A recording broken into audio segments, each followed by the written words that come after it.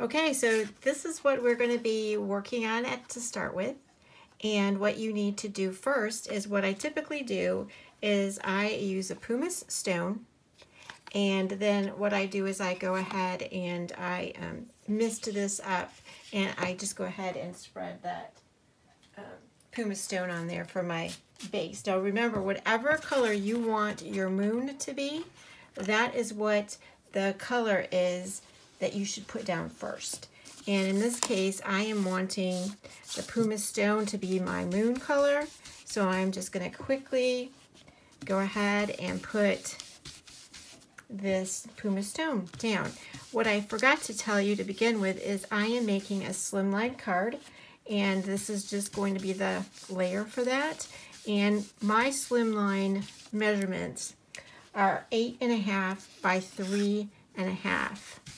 And you can cut that down to make that work. I know some people make cards using, I call it the European paper. It's skinnier and longer than American paper, but you can make that work also. Instead of making it the 8.5, I would just make that shorter and skinnier. Just change that out, because otherwise you have to use your paper this way. This paper right here is American paper, and I'm able to get at least 3 of these on one sheet of paper. Now, if I had the European paper, and I know you guys call it A4, A5, and I don't remember what that is, but it's slender, but it's longer. But what I would do is I would actually just still make it and just make it skinnier this way, so that you don't really waste your paper. You can get 2 across, I'm sure, on yours, but this way you can get 3. It's just the way you want to do it. Depends on if you're using the American dies. So I'd make it work so you don't have to waste too much of your paper. So I'm just going to go ahead and finish getting this on and let it dry, and then I'll show you the next step. Okay, so the next step is you're going to be needing some circles, you know, die cutting circles. And these are the sizes you're going to need. You are going to need a 4.5, a 4-inch, a 3.25 inch, a 2.5 inch, and a 1 3/4 inch. All of those can cut, and you just need various lengths. They can be different, but this is what I'm using. So the first thing you're going to do is put down the moon, which you're going to be using for your moon. Here again is the example. And I'm going to start right there. And the first ink I am going to be using, you could tell some of the color on here, is Faded Jeans. And there's not going to be any type of misting. I'm just going to go ahead and use this straight away. And I'm just going to come on here and go around it. And you can see it looks a little bit crazy at the moment, but we'll fix that as we go.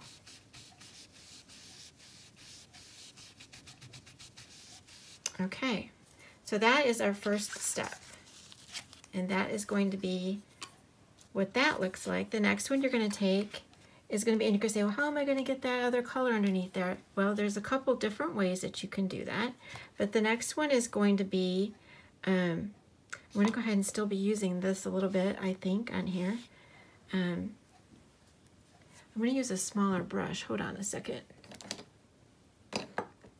Right, I'm going to use a smaller brush, and I'm still going to add a little bit of this, but not as dark, not as heavy.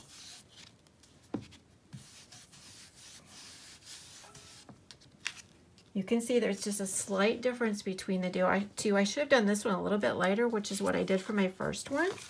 Okay, then I'm going to take my next size up, and I'm just going to keep putting that on top. And this one I'm going to start using a little bit of the blue print sketch. And again, I'm going to make sure I do this lightly, very lightly.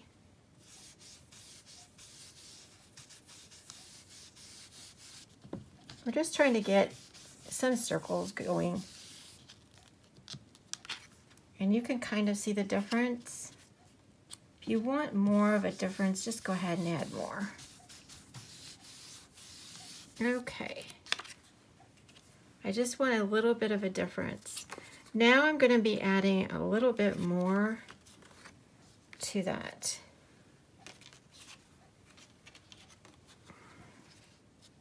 And I'm using the 4.5 or the 4 now. I'm going to make that heavier.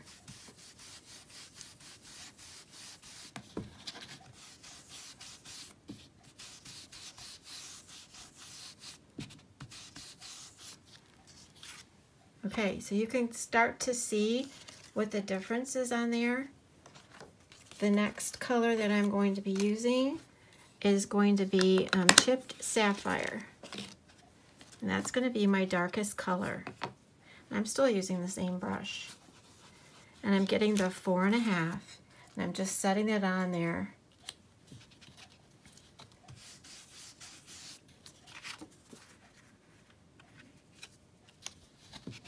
And you could even make larger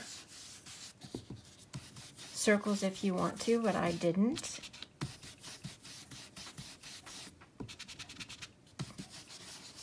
And I also came in with using the black soot next. And all I did with that, and let me show you again, I did keep adding. Now I'm going to show you how did I get these? All I did, well, that's not the right one. I grabbed the wrong one. Hold on. My black soot. All I did was I kept taking the same one, the 4.5, my largest one, and I kept just bringing it down a little bit further. And again, I gotta use my brush. Let me show you how to get that up a little bit further. All I did was I just brought it down a little bit, and I added the black. And I am going to make that a little bit darker. Okay, I'm going to come up a little bit. I want it up a little bit higher. It's different every time you do it. You just take a look and you see where you want it to be. You can see that. And I think I'm going to go at least one more, or if not two. Again, I'm not making this one as dark.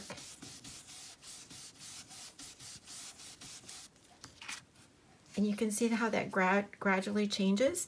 Now, what I did do for the very bottom is I ripped a piece of paper because I wanted a little bit of something to stand on, the linen. And what I did for this is I flipped it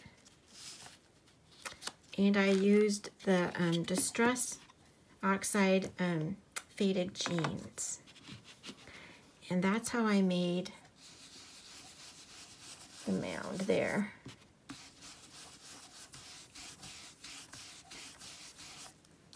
Okay, so that's how it looks. And you're going to say, well, how did I get that little bit of a white on here? That the next step will be, but before I do the next step, I'm going to go ahead and do my moon. I like to put a little bit of clouds in my moon, and I'm going to be using, again, the Faded Jeans. And I'm going to be using a torn piece of paper. And I'm just coming in there using my Faded Jeans and adding just a very tiny bit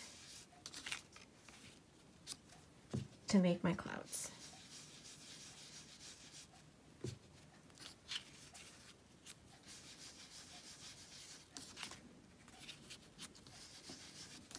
And there we go. I'm going to add a little bit of color down there.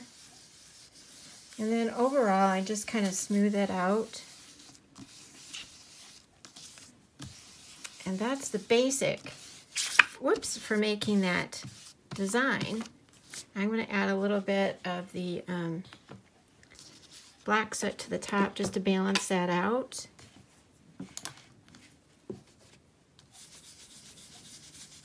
From the bottom.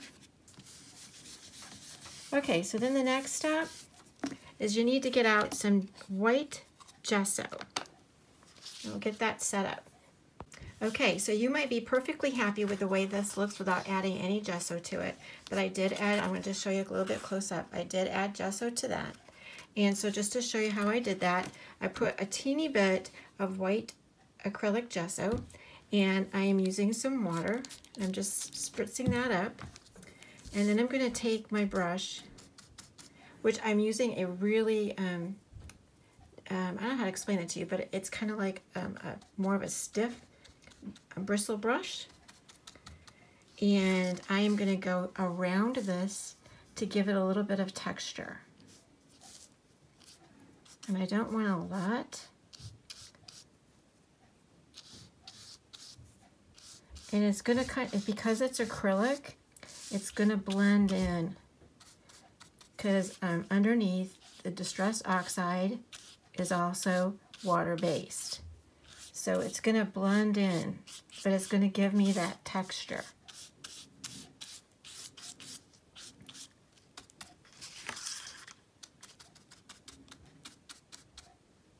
I don't want a lot of water. Very lightly, you're just wisping it across, but you don't need a lot.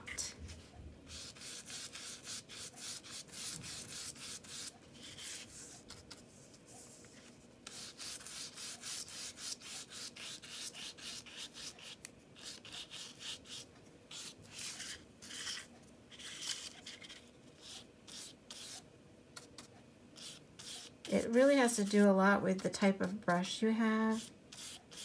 Like I said, you can see the bristles on there. It's pretty much, it's a dry brush.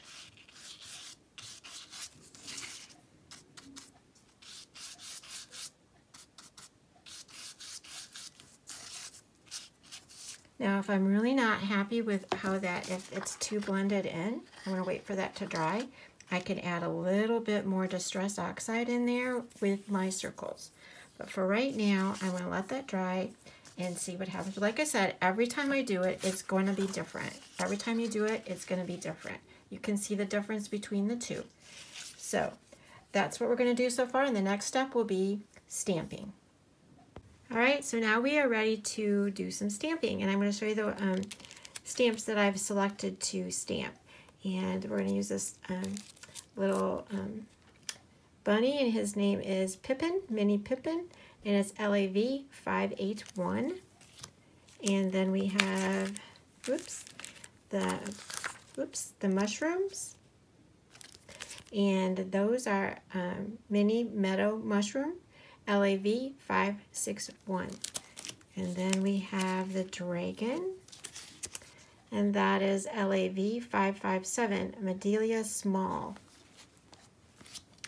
And then we have this gorgeous, gorgeous tree, and that is LAV 609, Tree of Wisdom. So I've already got it set up, my stamping platform. And what I usually do is I take the acrylic and I set it, and basically it kind of like gets presented like I want to make the stamp on the card. And then I set up my platform to do just that. So what I did do yesterday, what I did do earlier is I wanted to have a little bit more definition, and I did come back in and use a little bit of black soot and made a little bit more definition on the ones that were too white. So I'm going to be using to stamp VersaFine Clair Nocturne, and I've also put a piece of paper to the side because I know that it's going to go over the side, and I won't get it all over my platform mat. And it does really make a big, big difference if your stamp is juicy, or juicier if you want to say that, when it goes to stamp. And I'm double checking. I can see some spots here where it has leaked over onto the sides that I do not want them stamping onto my picture. And just take that off with your finger before you stamp it. Hopefully you're not rubbing more in like I am. Okay, think we're good. What I do sometimes is, because that does happen, that overlap, I will come back in here, and I think you've seen in one of my videos, I have trimmed that away. Less chance of it inking where I don't want it to ink.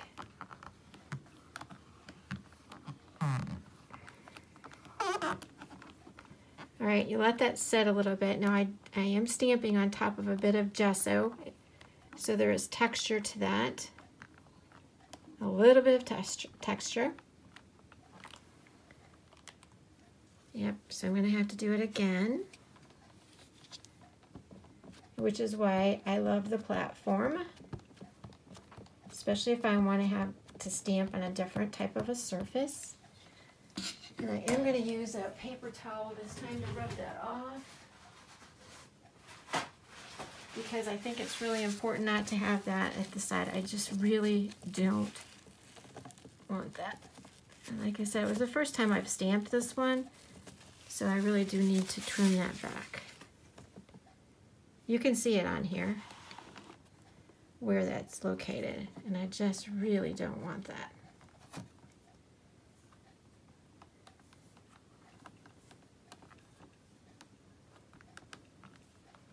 So anyway, I'm just going to stamp this one up, but I'm going to show you where I'm going to be putting them. I'm going to do it in fast. I'm not going to talk. I'm just going to do it fast. Put the speed up after I stamp this one. Let's get this one going.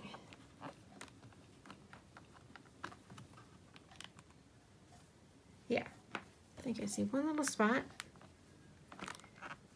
You don't want to miss, you got these details, you don't want to miss them. Okay, so I have everything on that. I'm going to put a little bit of clear embossing powder on it, and I'll be right back to do more stamping.